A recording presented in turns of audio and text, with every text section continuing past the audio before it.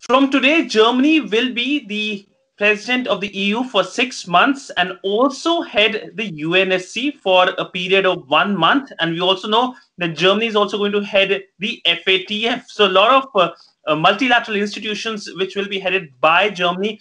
And to discuss about Germany's role in European continent and various multilateral organizations which it is going to head, with me is the German envoy and the EU envoy to India. So welcome to WION. And starting with you, Walter, sir, my first question to you is Germany's role in these multilateral organizations, especially amidst the global pandemic. We have seen that 2020 hasn't been a very normal year. So how will Germany make sure that things go proper, or perhaps come to normalcy in few months from now? Yes, hello, Sidhant. It's good to be on WION again. It's nice to see you again, even if it's only through a screen here. It's indeed true. We have today. It's the day where we take over the presidency in the monthly rotating presidency in the Security Council (UN), and in the EU 6-month rotating presidency of the Council. Both are different issues, of course, both are different tasks, but it shows that we have some additional added responsibility this month. You are right, the world is pretty much in a crisis through Corona. Some countries have gotten through most, better or not. Others are still in it, like the US, like India, like Brazil, like other countries. But we all are affected. All across the board, we are affected. All 192 countries in the world are affected still. Now, in the Security Council, this means we are trying to put, again, as the French presidency last month did it, put again on the agenda the coronavirus and the topic pandemic as a threat to international peace. We think this is the case, and not only for humanitarian reasons or for repercussions on the peacekeepers, but for general reasons, as well as we do think that the crisis, the climate change is also a threat to international security. So both topics should be dealt with also in the Security Council. And of course, apart from that, we have a lot of other topics. Crises are abundant in the world. Now, on the EU presidency, of course, we have prepared a very ambitious program for the next 6 months before Corona came.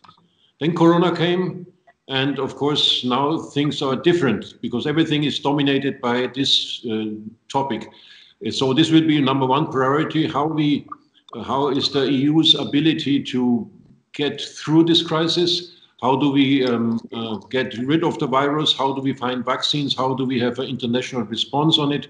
How do we get out? How do we exit the crisis? Hopefully in a very analog way among the EU countries. And then how do we face the repercussions, the economic repercussions? We have a huge package of support for solidarity among the European countries and outside as well. And how do we deal with the international implications of it? The restart of economies should be done in a very social way, in a very green way, learning from the lessons before. So this will be a big topic. Second topic will be, of course, our relationship towards the United Kingdom. They have left the EU. We regretted it, but they have regretted. They have left the EU, and now we see whether there can be a deal achieved, or will it be a hard Brexit. We hope there is a possibility of a deal. And then this is the long-term household, the budget of the European community, and then our flagship projects, of course, and topics which we always have, which is green recovery and Green Deal, environmental protection, digitalization, and IT, making the European Union a global, better even global factor of the future of work. So there are a lot of topics which we will have there. But let me add this also, it's the circumstances are, of course, a bit difficult. Travel restrictions everywhere, and also homework everywhere. So what we do here, we do also in New York, and we do also in Brussels. Working from our home offices, and maybe only 10–20% of the meetings can be done in person, which is the DNA of any international institution, to work and see your partners and to make deals, compromises in the couloirs. You know, if you can do this, it adds an additional challenge to all these content challenges. So we will see what we can do. It's not the first time we have these presidencies in these two bodies, but it's especially challenging time. But we have a good chancellor who has 15, 16 years of experience. So I'm trusting this will be a successful presidency. A successful presidency. Sir, Ugo, sir, coming to you, how do you see Germany's role in Europe? We know that Germany and France are considered as the two wheels of European Union, who are basically making sure that it remains an important grouping and it remains a cohesive grouping. So how do you see Germany's role as the president of EU for next 6 months? Thank you very much. Well, it's a great pleasure to be here with Walter. As Walter said earlier, the European Union is going through a defining moment. We have been confronted with an unprecedented challenge with this COVID crisis. And what we get from the European citizens is a clear wish for a stronger and more resilient Europe to face the effects of the crisis. And the European Union has presented very ambitious plans to meet these expectations. In order to get out stronger of the crisis, the European Union must be equipped with an adequate recovery plan commensurate to the needs. And that's exactly what we are doing now. The Commission has presented a proposal for a 750 billion euro recovery instrument, which includes both grants and loans. And this is actually on top of a broader 2.4 trillion recovery plan for Europe. Which is meant to steer the EU towards a more sustainable, digital and fair future. So these investments are not just meant to preserve the achievements of the past 70 years, but these investments want to ensure that the Union is climate neutral, is digital, is socially responsible, and is a strong global player. So the European Green Deal and the digital transformation will be the red thread running through the entire recovery strategy put in place by the European Union. And this strategy is underpinned by the concept of solidarity. Solidarity between EU member states. This will remain the keystone of all EU actions, but also solidarity between generations, if I may say so. That's also part of the philosophy of the Green Deal. We want to preserve an environment which is fit for the welfare of future generations, and action is needed now in that respect. And solidarity also to consolidate, to strengthen our economic and monetary union. And I'm very glad to say that Germany has been a strong supporter of the ambitious plans set out by the European Union institutions. And I'm pretty sure that during the 6 months of the German presidency of the Council, will be able to make significant advances. Walter, sir, COVID crisis is one of the biggest crises of not only this year, but since World War II. How do you see collaboration with India when it comes to dealing with this pandemic now, given the fact that Germany has an important role to play, not only at the EU, but also at the UNSC and also perhaps FATF, but of course FATF has no role when it comes to COVID crisis. But regarding these two groupings and collaboration with India on the crisis. You see, if you go back to March when we have started, when the lockdown started, since then we have begun our repatriation activities. And we have repatriated only Germany already, 5,000 Germans and Europeans and also Indians. So have done the French, so have done the Dutch, so have done the Spaniards, the Italians, others. So in all this, we needed a close cooperation with the authorities, be it local, be it with the ministries. And this was an excellent cooperation until now. You know, these were under lockdown conditions to do these evacuations. It needed quite a close and trustful cooperation, and we had it.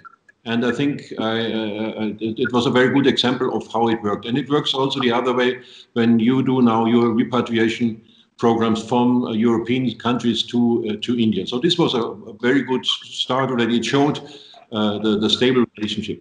Now on the help side, of course, also there we had a lot of bilateral and contacts between European countries and India on masks, on products for medicals, and all the contracts which were signed before Corona were minutiously implemented by both sides. So I think it's also important that we showed some solidarity in this time of need. Afterwards, now when we have the second phase or third phase now, I think there's a lot of help also pouring in from Germany. For example, we have half a billion euro for products with credits for reliefs in hospitals and feeding the poor. And I'm sure many other countries in the European Union also do this. I've seen from several countries that they are doing similar projects. So I think this is also a very active show of solidarity which we do.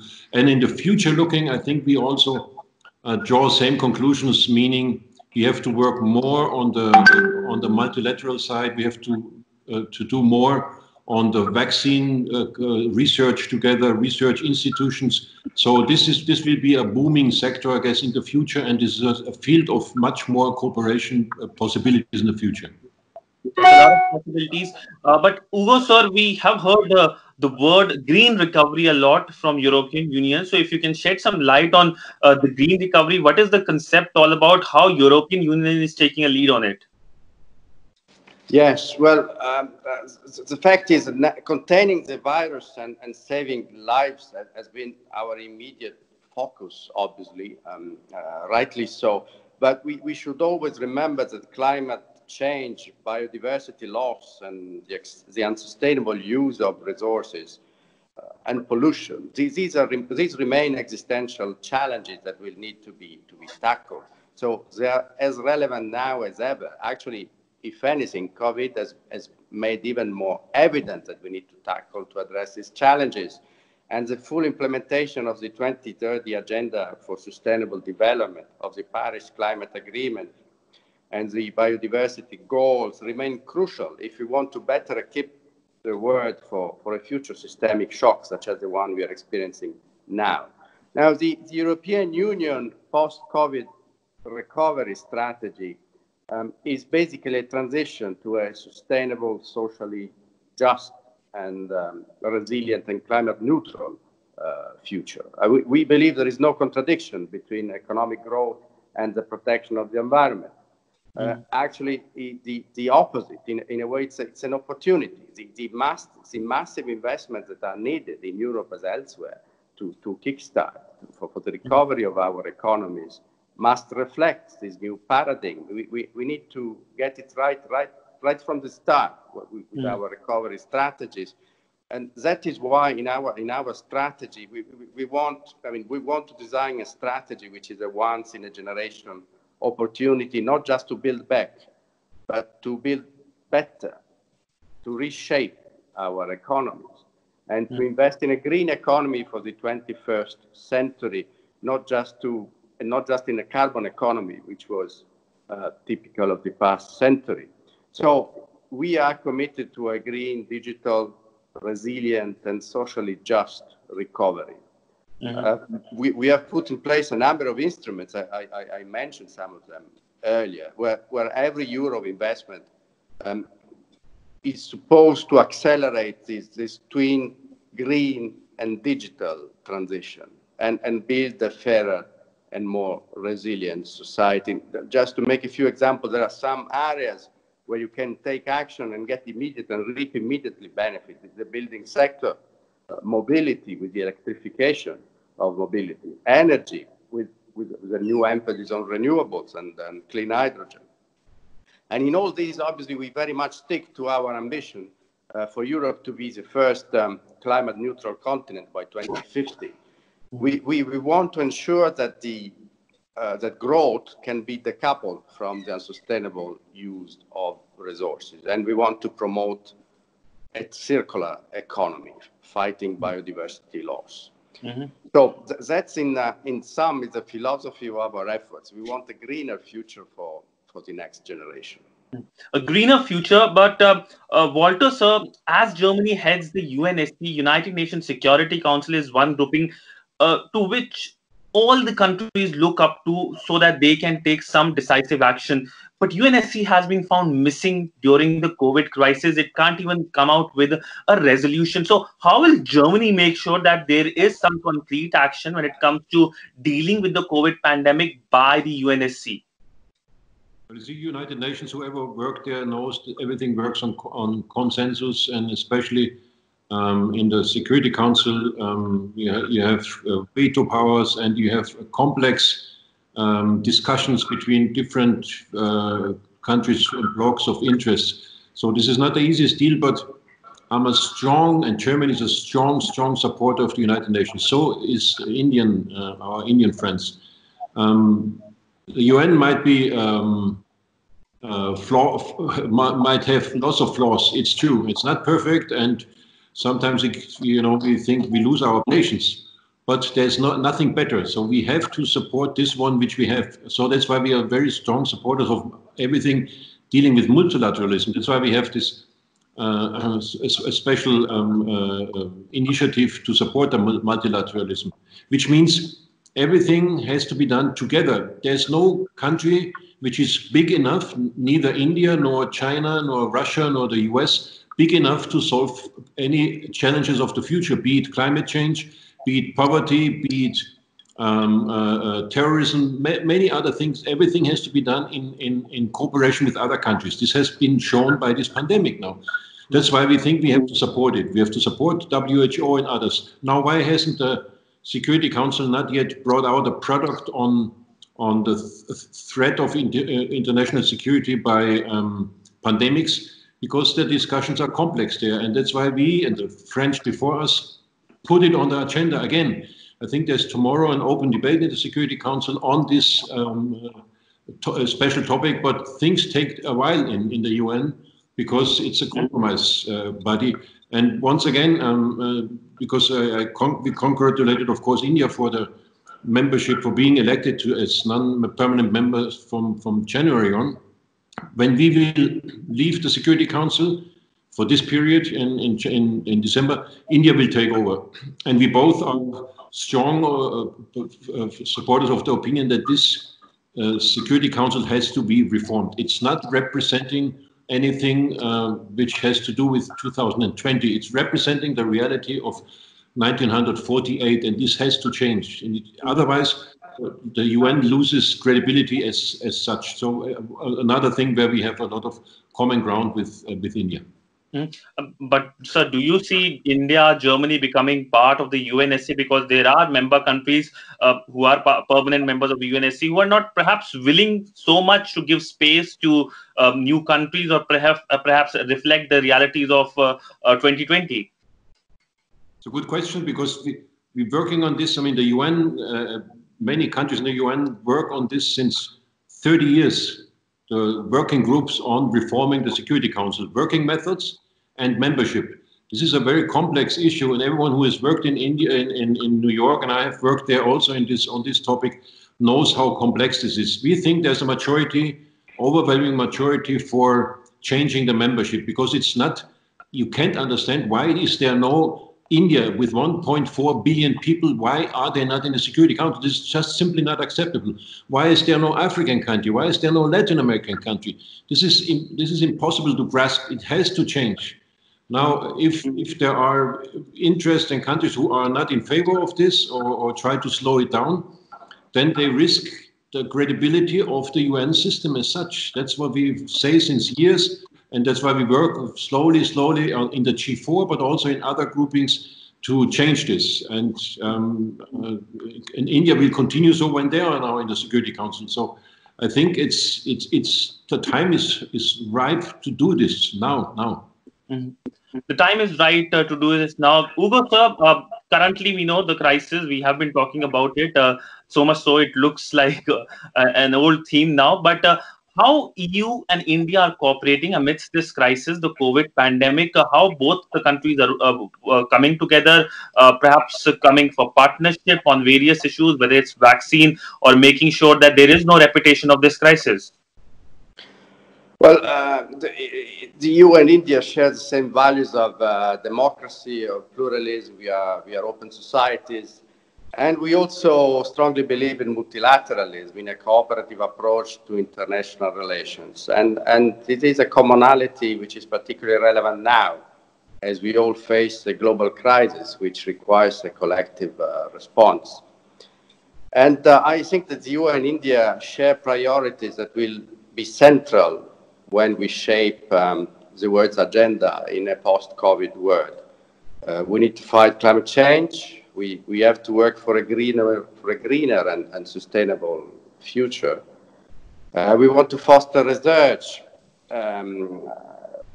We both focus on the digital future. And we need to build resilience in our economies, in our health systems. And we want to make the access to vaccines equitable and universal. And in fostering all these objectives, we also want to uphold our values, supporting a rules-based system of world governance grounded in multilateralism. So I think there is a lot of ground where the European Union and India can work together and do work together, actually. Mm-hmm. Actually, in the past few years, we have already developed a number of cooperative ventures. Let me mention a few, such as the EU-India Clean Energy and Climate Partnership, the India-EU Water Partnership, the India-EU Partnership for Smart and Sustainable Urbanization, and the Resource Efficiency Initiative. So there is already quite a lot ongoing, and I'm confident that the next EU-India summit will further strengthen this cooperation and strategic partnership and will broaden its scope in the light of the new challenges emerging after the COVID crisis. So, talking about the European Union or Europe, it was once the epicenter of the crisis. We know situation in Italy and Spain. How is the situation now? And we have also heard that Europe is slowly opening. They're allowing certain countries, perhaps India is included in that list, and perhaps there are some countries, perhaps Americans, they're not included. If you can talk about that, those reports, and of course the situation right now in Europe. Well, the situation is progressively improving. You can see that clearly in the figures of the cases pending and the figures of the casualties. But this doesn't mean that we can lower our guard.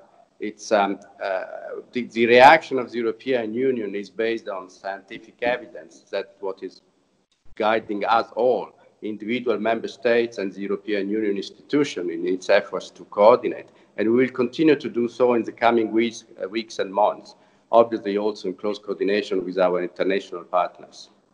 Mm-hmm. So now talking about another crisis, perhaps here in India, it's more visible. It is the dragon in the room, that's China. Walter, sir, how do you see China currently in the world? It is very assertive, not only with India, with rest of the country. So how do you see China and of course its relationship with Germany? Well, you see, every fifth person on this planet is Chinese, and every fifth person on this planet is Indian, which means it shows you the dimension of these two giants. Call them Hercules and giant, call them dragon and elephant. It shows the size, it shows the importance. And that's why it's not something to be taken lighthearted if there are tensions and even violent tensions as we have seen there. For us, especially in Germany, where you have lived for 40 years on the verge of the Cold War, always staring at soldiers on the other side and not knowing what would be the next threat, we know the precious steps to be done to ease tensions.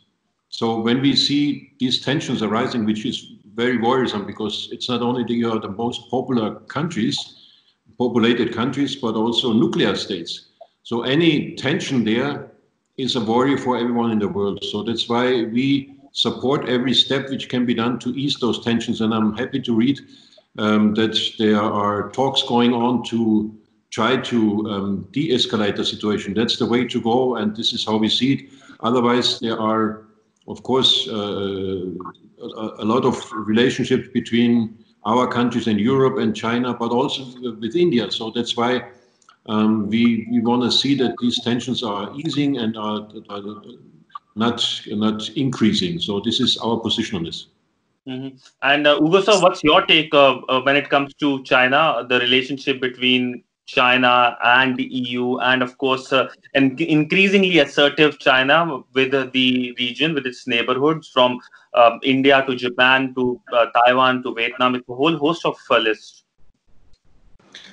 Well, what I can say is that the relationship between the European Union and China is multifaceted. It's strategically important, but it's also challenging.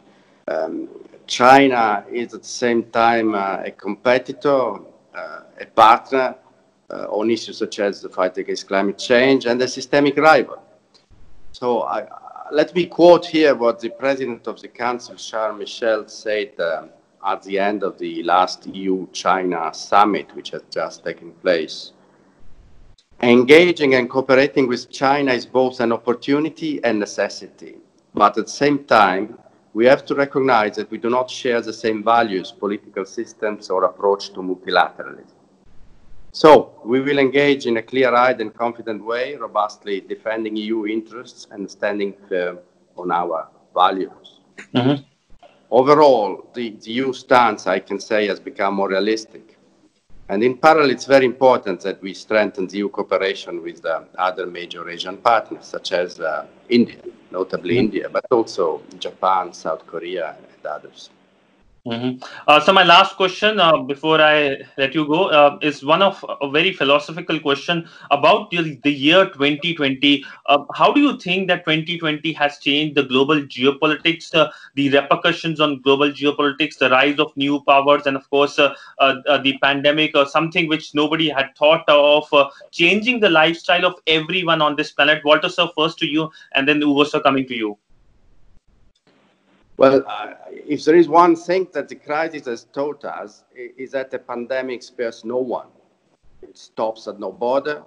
It recognizes no difference. So tackling this global crisis and its consequences requires multilateral solutions.